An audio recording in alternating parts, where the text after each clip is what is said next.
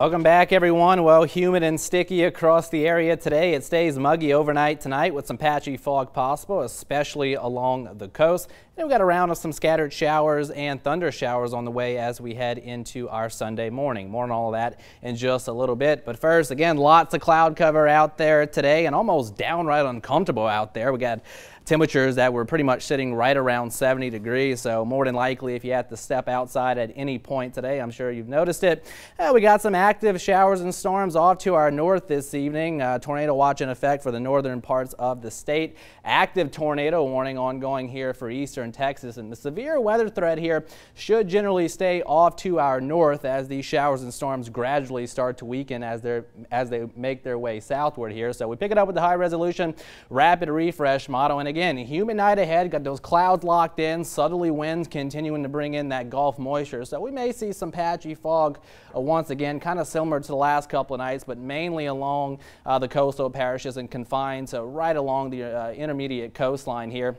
And then we're going to have a frontal boundary that's going to be pushing through the area tomorrow morning. Best rain chances will be, we'll say, early to mid tomorrow morning with scattered showers, maybe even a few thunder showers as well. Could see some locally heavier downpours in spots, but not looking like a complete washout out there for our Sunday. In fact, by the afternoon, the rain starts to taper off, but clouds stay locked in, so overcast skies through the course of the afternoon. Should turn slightly cooler as well with temperatures falling back into the 60s. Another breezy day, only difference is winds will be out of the north tomorrow at around 10 to 20 miles per hour. And then as long as that frontal boundary sags far enough into the Gulf of Mexico heading into our Monday, that should hopefully keep us on the quiet side. Slightly cooler start there on our Monday morning, readings in the upper 40s to lower 50s.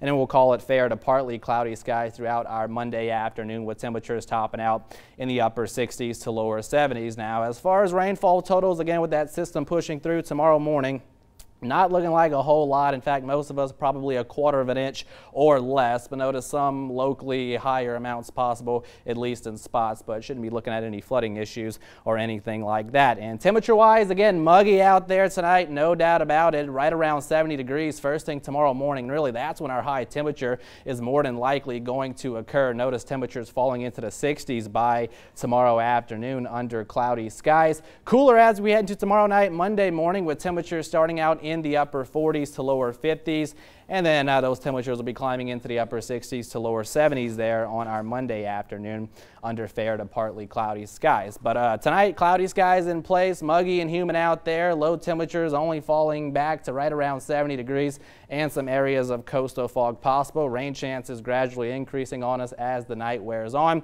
For our Sunday, we'll call it morning showers, some isolated thunder showers possible as well, with those rain chances tapering off by the afternoon. Temperatures there for a high temperature probably occurring in the morning and then falling into the 60s by tomorrow afternoon, and we'll see a northerly breeze at around 10 to 20 miles per hour. Next 10 days shaping up like this. That frontal boundary that's going to be pushing through will look to make a jog back to the north as we head into Tuesday, so that should help to deliver on some scattered showers. Stronger front there by midweek, and that'll help to cool us off pretty nicely as we round out next week. Kendria?